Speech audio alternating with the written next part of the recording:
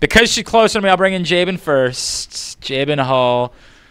Good to see you, Jaibyn. Hi. Great to chat with How you. are you? It's been. We haven't had you up here. This is great. No. What does senior day mean to you? What everything, all the emotions that go into it, and ultimately coming away with a big win. What was this day like for you? It was a little nostalgic, just being able to start from day one with 11 other seniors. It's just really like, wow, like it's already senior day, senior season. And I think COVID kind of also rushed that process as well. And, we lost a COVID season, but it was just full of emotions, 4 years of hard work, and it's just all coming together. And our underclassmen did a great job of putting on a great show for us, and the win topped it all off. All right, take me through that big trail check. MC and I were giving you all sorts of shout-outs for it. You were determined there. I was. Just pretty much the little things Coach has been telling me all season to make myself more of a presence when I'm running in off a box. And I saw her hanging her stick, and I was like, okay, let me just go for it. Yeah. That's the play that you got to make, right? Yeah. That's what it's all about. Jaibyn, this team lost a couple games to start the season. Started 0-3. You've won 10 out of your last 12 since that point. You've got a huge game coming up on Wednesday night. What has turned things around for this team, and what's it going to take to beat a team as good as York on Wednesday? I think just from the start of the season and determining where we were, we did lose, like you said, we were 0-3. But from that point forward, we knew we wanted to win. We knew we were a great team. We just had to take the little steps and do what it takes to be a great team. And I think that's going to be the same for York. We're going back to the drawing board. We're coming off of a big win, but we're at practice Monday just as hard. It's all, you know what? You don't rest on anything. You just keep it going. All right, who do we need to give shout-outs to? Who's somebody you need to say thank you to or hello to, anything like that? Okay, I'm going to do 2 shout-outs. I'm going to shout out my entire team as well as the fellow seniors. Thank you to the underclassmen for putting on a great senior day, as well as my fellow seniors. It's our last our senior day. Like, it's great.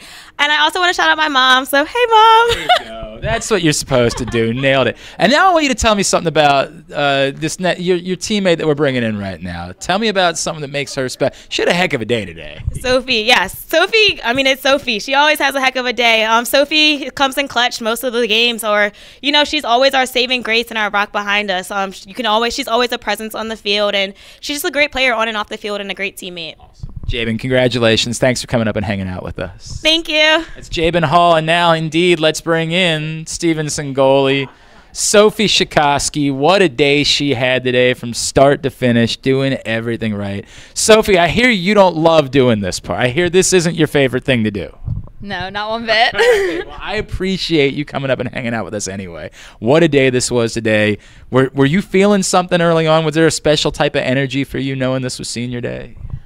Honestly, coming from UMBC in a horrible, not a great environment, and coming to Stevenson with such a welcoming, supporting, and encouragement, people, seniors especially, and just everyone, I've loved it here, and they've really made my time here and made me love lacrosse again, which coming from UMBC I thought was over and impossible, but they brought it back, and it was really it was much needed. And all those days in which I need pickups, they're always there, and I know that, and it's just an amazing environment to be in. That's awesome. That is so cool. All right, Sophie, the one I want to talk to you about was down here on this side of the field, and I think it was number 15, and we joked she was standing in the net when you made that save right there. You made a couple in close today, but that one in particular, how were you making these plays today? It was like you knew what somebody was doing before they were doing it.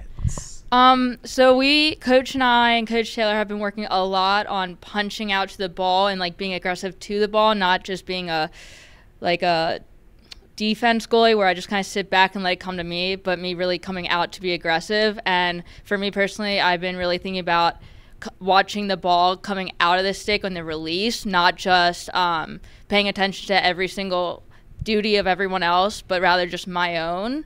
So just kind of putting everything together and just seeing that ball today, it's been working all of those drills that we've added for me punching out to the ball. So that's awesome. Well, it was well on display today. There is no doubt about it. We've learned some things about you this season. I've had a couple chats with your dad, and I found out you're an animal lover. Do you still ride horses? Occasionally at my aunt's, okay. But no, I don't show them anymore. You don't do that anymore. But you are, so where did your love of animals come from? Why is it something that's so important to you? Honestly, I guess just being exposed to them my entire life, having cats, dogs, horses, goats, everything. Animals are the purity of the earth, and they just make me feel something that no one else can, because it's just a everlasting love, and they'll always be there for you, and they'll never leave you. And it's just, I'm very passionate about it, to the point where like I personally want to have my own animal sanctuary when I get older. It's gonna take a lot of money and some steps, but yeah, I think people need to start having the voice for the animals who can't, and I want to be one of them. That's so cool, Sophie. And I know you've already done a lot of work in that department. That's a really cool thing. All right, who do we need to shout out? Who do you want to say hello to? Who do you want to say thanks to? Anything like that? Well, the first one will be a very special guy in my life. He's passed away, but he was the person who got me into the goalie gear and got me into the position. Mike Perkna. I miss him dearly, but every day, every game, every practice, he's always there with me, and I can feel it. And other than that, just my family. They're always supporting me and encouraging me, even on those days that I might struggle. They're like, you got it, and got the next one, which really pushes me to be better. So I saw your parents downstairs today. I know they were fired up for this one. I can only imagine what it means to them and to everybody to see how well you played today. Sophie, congratulations on a great game and an awesome senior day. We'll see you back here on Wednesday for York, all right? All right, sounds good. But one thing. Yeah. I think I have one good luck charm that I've started wearing for these past couple games. I don't know how to show you, but my Harry Potter socks. Ah! We got to get everybody some Harry Potter socks now. Ever since we've been coming up with these big wins against the big teams, I've been wearing these Harry Potter socks. Jaybyn, we all got to get Harry Potter socks for Wednesday, all right? MC, we're all wearing Harry Potter socks. Sophie, that's awesome. That's awesome. Thank you for coming up and hanging out with us. Of course. Thank you so much. That's Sophie Shucosky. I'm Glenn Clark. This has been GoMustangSports.tv.